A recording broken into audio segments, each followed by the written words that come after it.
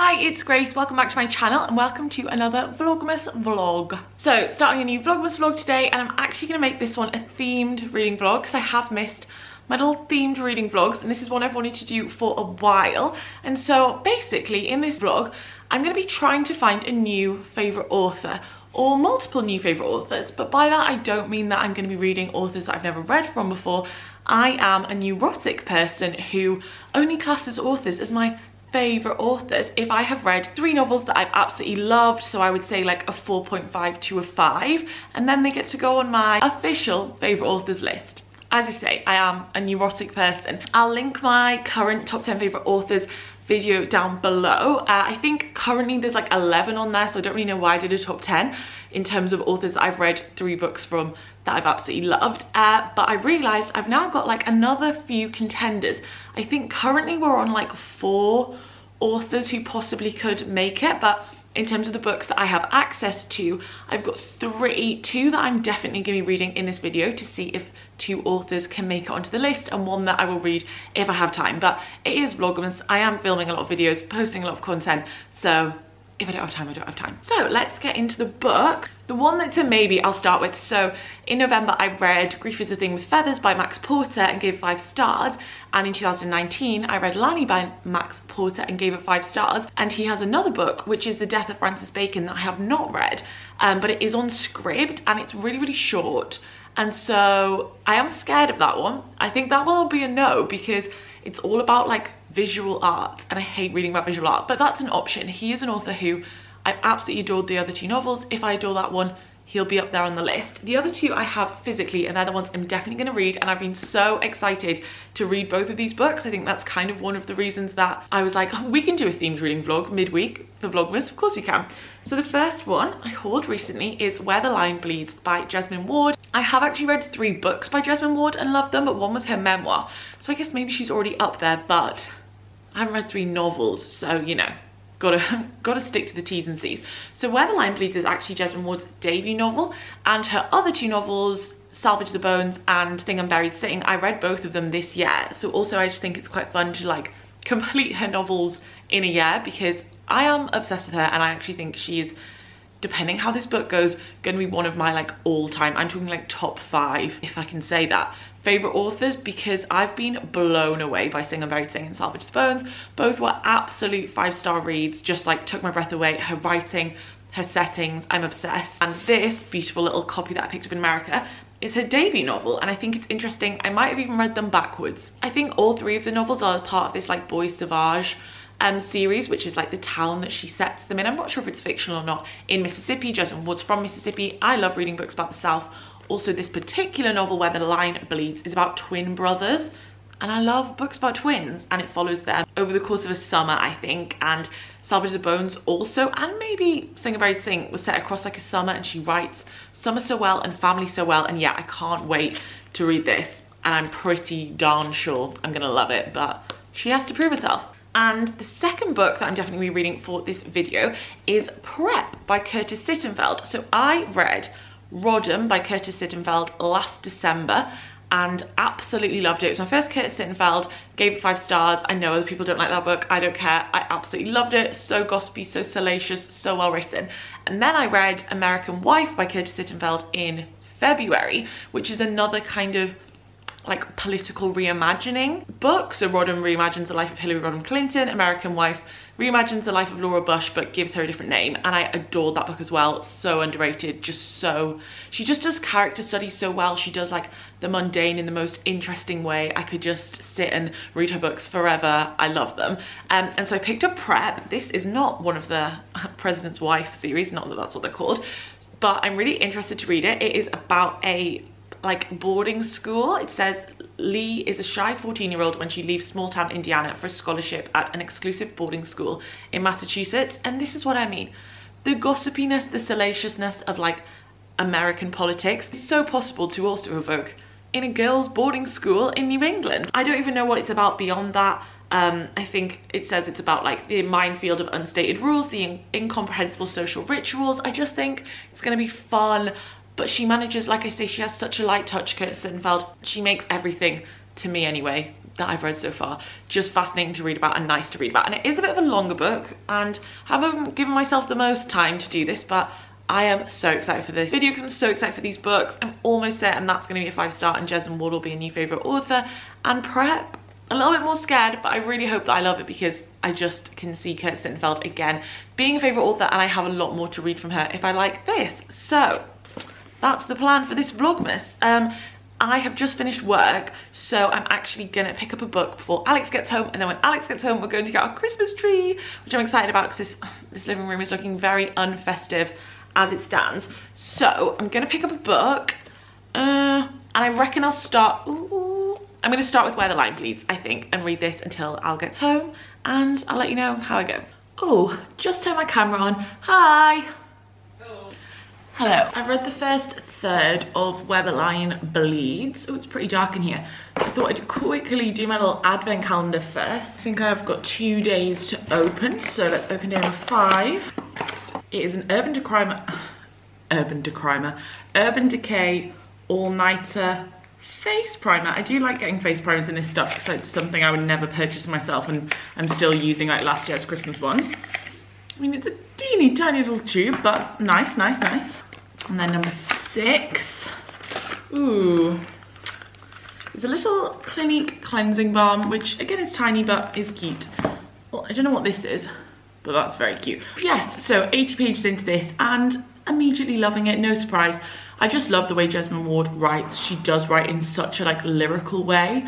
Some might even call it like flowery way, but she matches that with, I think, such a like clear portrait of character and a very like real, almost like gritty subject matter that it just goes together beautifully. Like I feel like I'm reading like something really poetic, and I'm like, it's like languid, if that's the right word. I'm just enjoying the writing, but then also like you get so much like content as well. And I mean, like, it's a fairly quiet story so far. We're following 2 twin boys, Chris and Joshua, who are 18. They've just graduated. It's summer in Mississippi. They've been raised by their grandma, who is now blind because their mother like went off to Atlanta, I think, and their dad is a drug addict. And so it's just very much about like them trying to find a job, but there's not very many jobs, and they've always been very close, but now, as often with the twin books, they're maybe encountering different paths, I guess, and dealing with that. And yeah, like I say, a super quiet story, but the writing is just beautiful. The setting, the way she talks about, again, it's like the heat, and like the swampiness and the like long summer nights. I just think it's gorgeous, and I'm excited to see where the story goes, because basically what I've read so far was just what I'd got from the blurb, if that makes sense.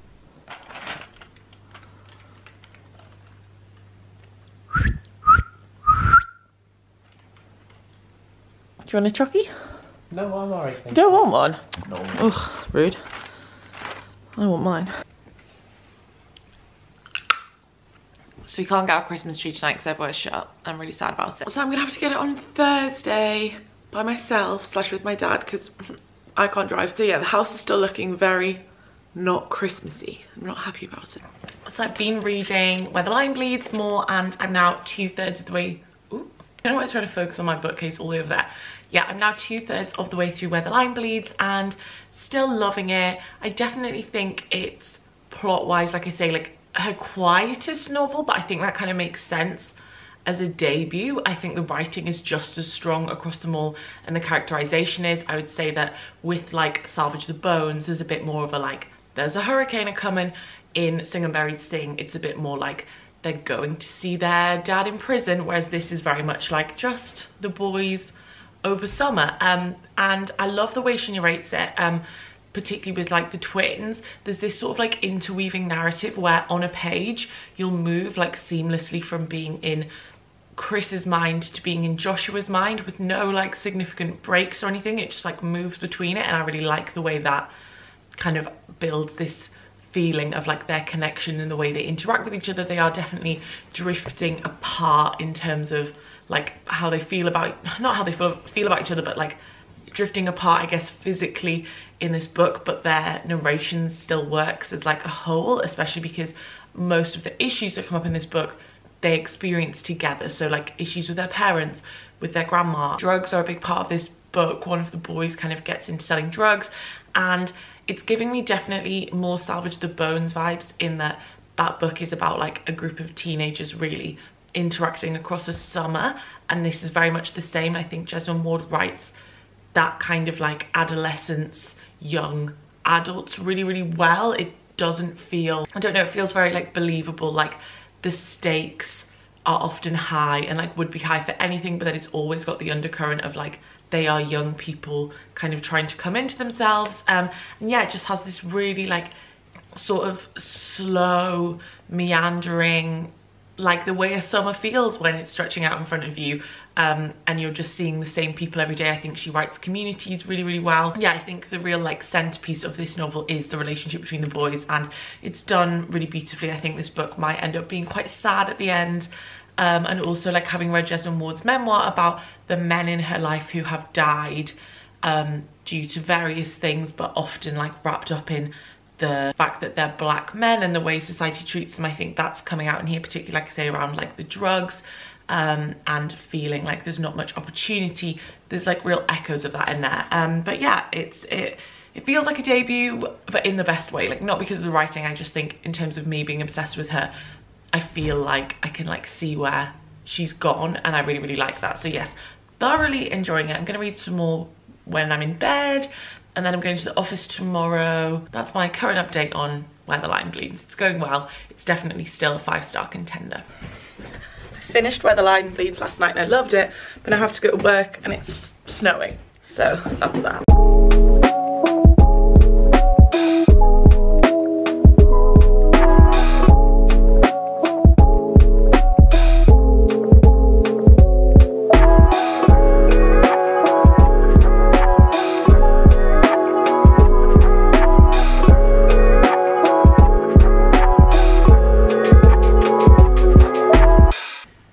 So I went to work today, and then after work I met up with my sister, my friend Chloe, and we had a really nice night.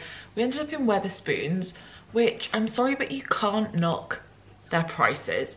There's a current deal on called like winter deal. You can get a large glass of wine for £2.30, which I'd ask you to bear in mind as you listen to me chatting shit for the next however many minutes. And I got some food there, got one of the festive pizzas, brie and garlic mushrooms. And I'm sorry, again, you don't expect the Wetherspoons to pop off with the food. Delicious. And I also had a festive meal deal, a little festive Christmas sandwich for lunch, had the cranberry brie, which is also delicious. So I've been very festive in my food today, if nothing else. As you saw this morning, I finished Where the Line Bleeds last night, and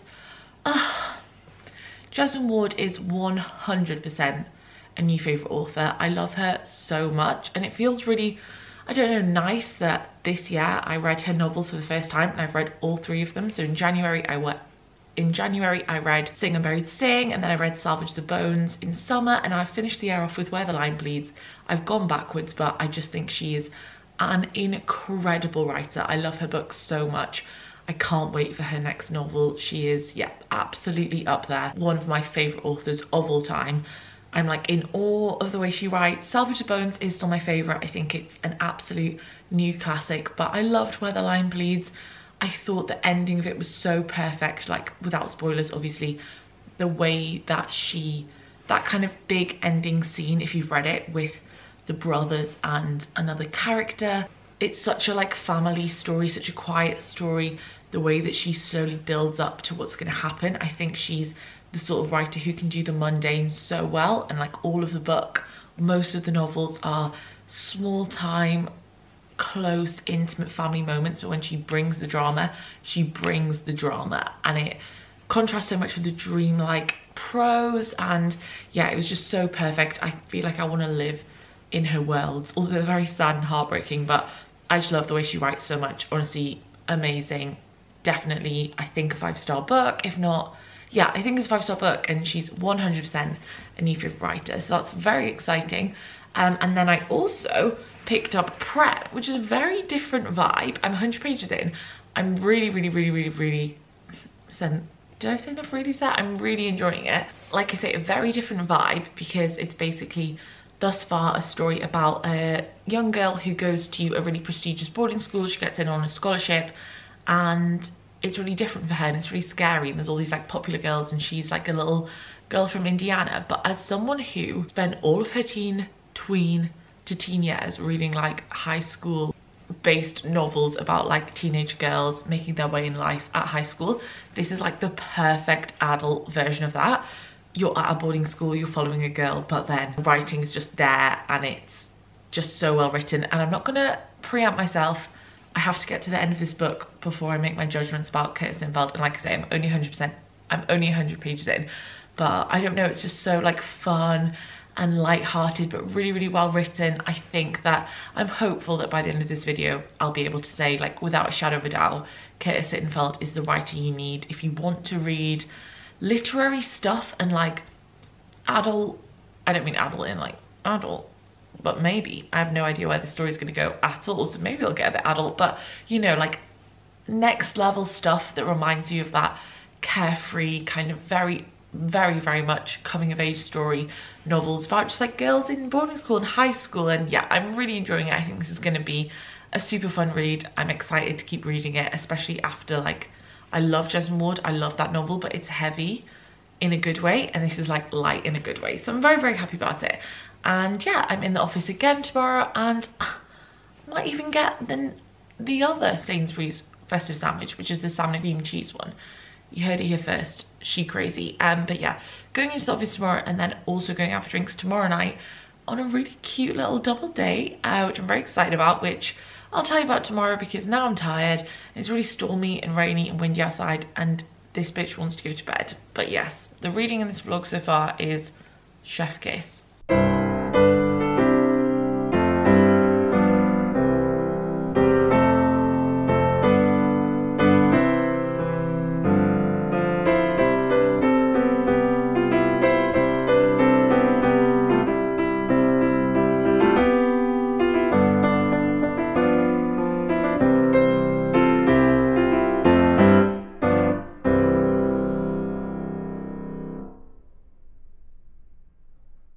Hello, it's now Thursday. I didn't really speak to you yesterday because I went to work and then it was quite fun actually. I think I put a clip in. We recorded like our Christmas podcast because we have like a seasonal newsletter, and recently, since I guess like the pandemic, me and my boss have started doing like a seasonal podcast to go out with it. I think we missed a couple this year, but we did our Christmas one. It was really, really fun. And then went out straight after work with, it was a funny little story, had a really nice night. It's a friend that I've literally known since I was like 3. We've always gone to the same school, then went to different unis, and he never moved home. But in the pandemic, he moved back to Newcastle and ended up living a couple of doors down from me. And when we worked out, we were like, that's really weird. So me, him, Alex and his girlfriend out for drinks in the village. And it was so fun and nice and felt like very festive. So that was a really fun time. Jess, the girl, was like, oh, I've seen you've got a YouTube channel. Like, I love reading. So I was like, okay, amazing. I was like, I'm gonna start just like posting books through your letterbox whenever I find one that I think you should read. So yeah, that was really nice. I did manage after that to sneak in some reading. And like I read when I was on lunch and stuff. So I'm now like just over 200 pages into prep. So I'm a little bit behind schedule. I would have preferred to have maybe been at the 300 point as this vlog is going up tomorrow. We will see. But it is a quick read. I do think I'll fly through it today. And I'm really enjoying it. I guess there's not huge amount to say about the plot. It's a very classic coming of age story following our main character, Lee.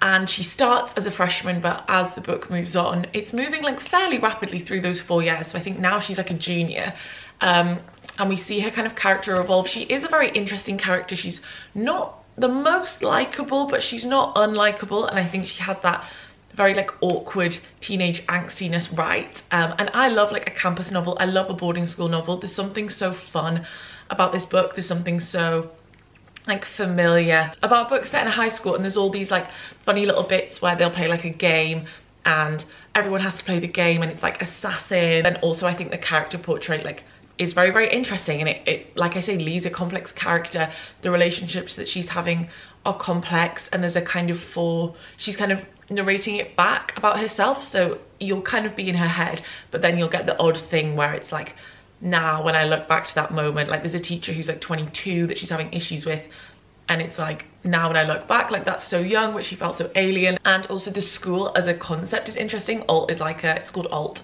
and it's like an extremely prestigious school filled with a lot of very, very rich, like old money rich New York kind of Northeast families. Lee's there on a scholarship, but I think there's some interesting conversations being pulled out around like class, especially like a little bit about race and the kind of social hierarchy. I think it's really ticking my boxes, and yeah, just enjoying it. It's just fun and I like it.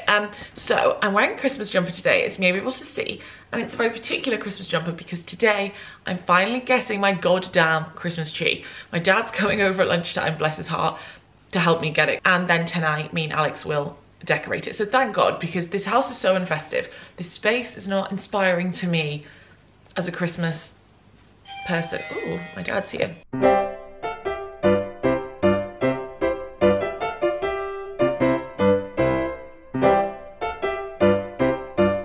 Tree has been acquired.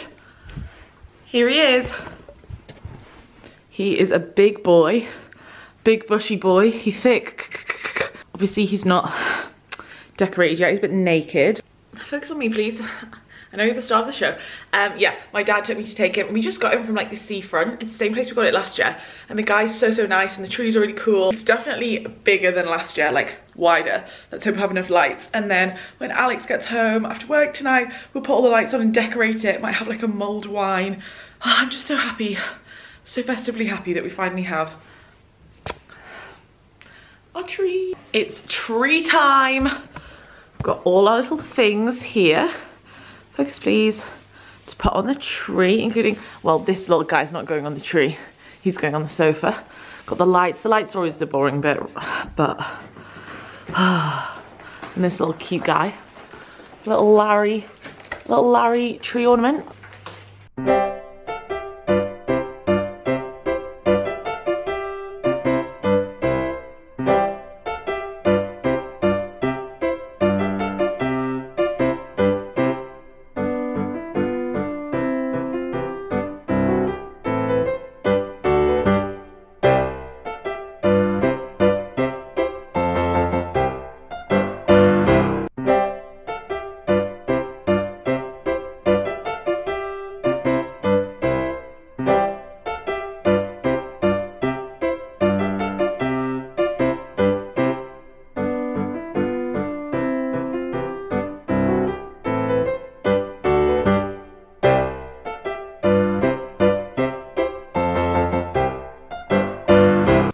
Okay, well, as you can see in the reflection, the tree is up. We've got Christmas songs on and mulled wine. It's really rainy outside, feeling very, very festive.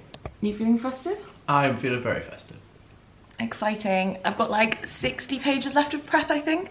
So I might just sit here, chill, finish my book, and then I'll tell you the final result, and we'll see if I found 2 new favourite authors in this video. Okay, so I finished reading prep and I loved it. I really enjoyed it. I loved how long it was. You spent so much time with Lee kind of in her head, and I think it did a really good job of like encapsulating that entire boarding school experience, how insular it is, and especially with Lee coming from like not a really rich background. The book was just clearly very interested in that, and I think it did it very well. It wasn't being overtly like boarding schools and privilege and rich people are a terrible thing, but it was very like organically pulled through, and it could be funny and it could be kind of scathing. And I think Curtis Sittenfeld is just so good at character studies, and this is such a character study of Lee, a real, like I say, deep dive over 4 years. And she's not a likable character at all. Like, she can be really frustrating and she can be really hypocritical and really unkind, but again, like, it feels real. Like, the character is there, she's real in my mind, and she's a teenager. We see her between the ages of 14 and 18, and I think that Curtis Sittenfeld does such a good job of writing about that time in adolescence, like that, particularly for Lee, but I think there's universality in it, like crippling insecurity and just kind of self-indulgence and self-aggrandizing and what you expect out of your life. And there's just so many moments where I'm like, oh, just do it. Like, Lee's such a passive character. She never lets herself do anything. She waits for things to happen to her, and it's frustrating, but I get it. And like, she has this awful like romance, and I don't know, it really felt real, and just such a perfect, like, every decision Lee made in this book felt completely understandable, believable what Lee would do, even when it was something that he didn't agree with or that was frustrating. And there was one quote that I turned the page down because I was like, oh, that's just such a perfect quote for Lee, but also a perfect quote for, as I say, those sort of like feelings of adolescence. They get a kind of career counsellor in senior year, and there's two, and everyone always says, like, if you get the woman, it's for students who they don't think are going to go to an Ivy League, and if you get this man, they're the students that are going to go to an Ivy League. And all the teachers are like, that's rubbish, but every year it's the really smart kids who get Mr. Hessard, and the really not so academic or kind of ambitious kids who get Mrs. Stanchak. And she says, the weird part of the assignments was that it actually surprised me not to get Mr. Hessard. Sure, I believed the worst of myself, but not really. I was always waiting to be proven wrong. And I just think that's so perfect. So this is a 4.5, definitely. And she's done it. Curtis Sittenfeld is a new favourite author, and as is Jesmyn Ward. What a success this video has been. Unfortunately, I've read everything Jesmyn Ward's written now, apart from an essay collection, like an anthology she edited. But I've still got more Curtis Sittenfeld books to read, one of which is actually a Pride and Prejudice retelling. And Pride and Prejudice is one of my favourite books of all time, so maybe I'll read that one next. And she's got another one about twins, so we love to see it. Thanks so much for watching. I hope you enjoyed it. I had such a fun time. We're feeling festive. We've read 2 absolutely amazing books. Let's chat in the comments about either of these books, or your favourite authors, or my tree. Let's chat about anything. Obviously, I would love if you subscribed. My Instagram, my story graph will be linked down below, and I'll see you in my next vlogmas. Bye.